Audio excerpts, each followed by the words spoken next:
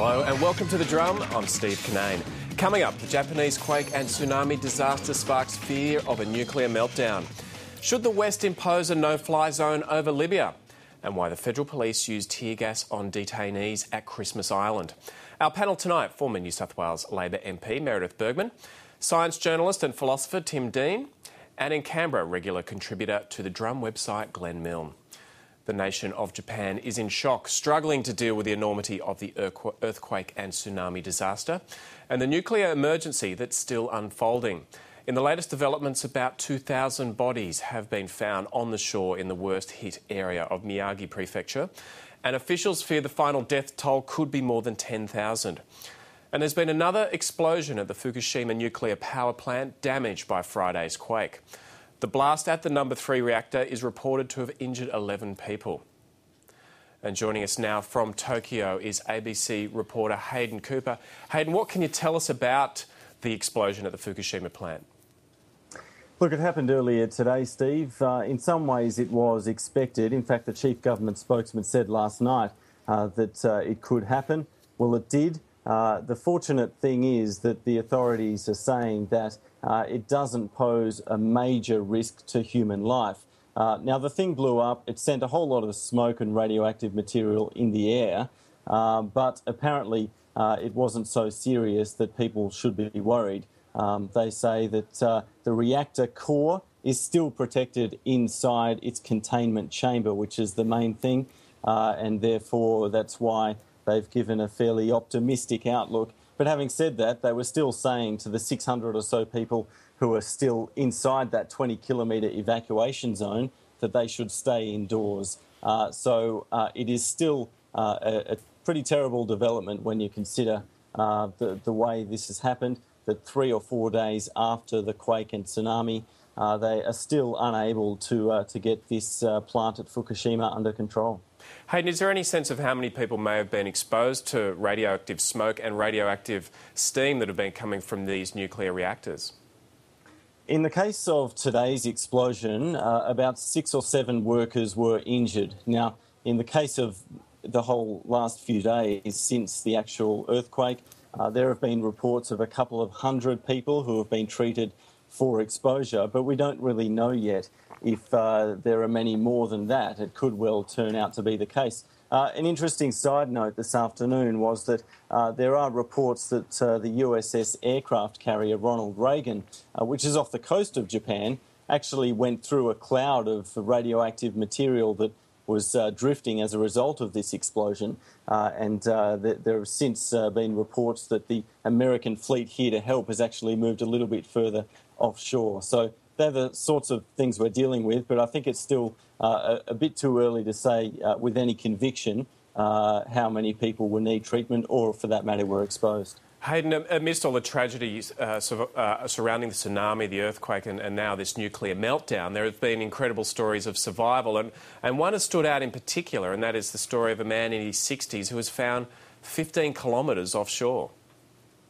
It's amazing, isn't it? This guy apparently jumped on his roof as the tsunami approached. His house was smashed to smithereens like many other houses up on the northeast coast, but he clung on for dear life and eventually was rescued out in the ocean. It really is a remarkable story. Now, a few days on, we are starting to learn exactly what happened. There are some tales of survival, some very remarkable tales of survival, but unfortunately there are many more devastating stories about what actually happened on Friday and the impact on human life. Today, for example, something like 2,000 bodies were discovered in one stretch of coast. So the numbers are really probably just going to get worse. The official death toll is still at something like 1,500, but most people do genuinely expect that the final toll will be in excess of 10,000. Hayden, we'll have to leave it there, but thanks very much for talking to us. Thanks, Steve. Hayden Cooper, ABC correspondent there in Tokyo. Tim, as a science journalist, you've been looking at some of the seismology issues coming out of this and also looking at the history of that. These are not isolated incidents, these earthquakes, are they? There seem to be, in the last 6 years, an increase in the number of earthquakes. Yeah, it's quite interesting. I mean, this was a big one. This is kind of on the top end of the scale, getting up to 9.0, and the US Geological Survey are calling it 8.9. The Japanese scientists are calling it a 9. Either way, that's one of the biggest 5 earthquakes in recorded history, which is from around about 1900. But there has been a bit of a cluster of big earthquakes recently, including the one in Chile not so long ago. As well as the one in Christchurch and some other fairly significant ones. It's difficult, though. The science is unclear on exactly why they cluster in the way they do, whether it's a random distribution or whether there is a kind of a pattern going on. Certainly when you look at the movements of the tectonic plates, for example, there's no reason just looking at the tectonics why, say, the Christchurch earthquake and the Japanese earthquake would be related or would have some kind of causal link. But there's a lot we don't know. I mean, plate tectonics has only really been mainstream science for about 30 or 40 years. So there's still a hell of a lot we don't know about the cause of these things and how they're interconnected. Excuse me. I'm moving on to the issue of the nuclear reactors, and we've seen 2 of the reactors going into meltdown. Now, you've written previously about thorium, which is a form of technology that could be used to stop nuclear reactors go into meltdown. Tell us about that. Well, thorium is an alternative to a uranium nuclear power plant. And thorium is a slightly lighter element, so it has a different fuel cycle. The reason uranium was used to generate power was because it has a fuel cycle that generates byproducts that can be used for weapons, so that the nuclear weapon industry was tied into the nuclear power industry. It could produce uranium-235 and plutonium, particularly plutonium. Thorium, because it's a lighter element, you can create a nuclear reactor using thorium that cannot go critical because it's lighter, it's not fissile. So unlike uranium, you can pack a whole lot of thorium together and it's not going to have a runaway chain reaction. You're never going to get a meltdown. So if we were using this technology today, and it's been known about for quite some time, but because it's a new technology, it hasn't been adopted yet. But if, for example, these reactors in Japan were based on thorium technology, we wouldn't be having the kinds of issues that we're having at the moment. Meredith, a lot of environmentalists want to see the expansion of nuclear energy to reduce greenhouse gas emissions. What do you think this disaster, what impact will it have on the expansion of nuclear energy? Well, I think it's interesting that you say a lot of environmentalists want to expand nuclear energy. I think it's younger environmentalists who have never dealt with the stories of my youth, 3 Mile Island, Chernobyl, endless wind scale in Britain, the problems of the huge problems of nuclear energy. And so I think this is, and it's terrible to have happened in the middle of this tragedy, but it is a wake-up call for those people who kept saying, look, nuclear energy is the clean, way forward, and this is what we should be doing, because they're having to face what we all faced when, 3 Mile Island happened. But a lot of nuclear power plants are not built near earthquake zones and are a way of reducing greenhouse gas emissions. But it is not just an earthquake that can cause these problems. I mean, 3 Mile Island was not caused by an earthquake. Chernobyl wasn't. They were just accidents inside the facility. And yes, they are becoming safer, but what the old-style environmentalists, and I would say, is they're never going to be safe enough to be able to be used for energy. Glenn Milne, Joe Lieberman, the US Senator who chairs their committee there on Homeland Security, has said that he sees that they'll put the brakes on any nuclear expansion in the short term, at least in the US, after this.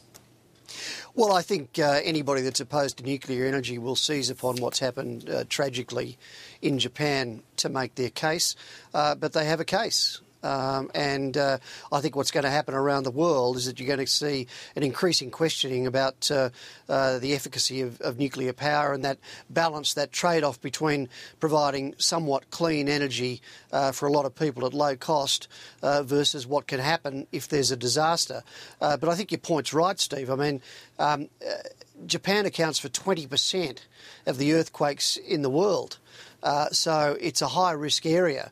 I mean, building a nuclear power plant in Australia would not entail any of those risks. But having said that, I think there were stirrings on the right of the Labor Party in response to the left's championing of gay marriage and other issues of that ilk to say that we might raise the issue of nuclear power at the ALP's upcoming national conference. Martin Ferguson, the Resources Minister, is known to be a proponent behind the scenes of nuclear power. I think you'll now see that debate well and truly shut down.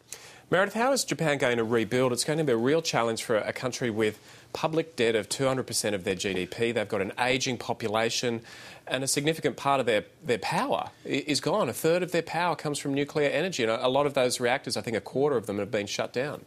Yes, I was talking to people from the aid sector today, and they were making the point that it's going to be very different, say, to Haiti, where there was huge loss of life. 200,000 lives were lost in Haiti. But the economic impact was not huge because it's such an undeveloped country, whereas Japan, well, the third biggest economy in the world, it's a developed country. Yes, it has debt problems, but it's a highly developed country. The economic cost there is going to be staggering. Even if the human life cost is nowhere near as great as it was in Haiti. So, and it's going to be an economic cost which ripples out. I mean, already you see our stock market affected by it, and it's very much part of the global village, so to speak. So it's not just going to be how are they going to deal with their energy problems with nuclear energy now being very much up for question.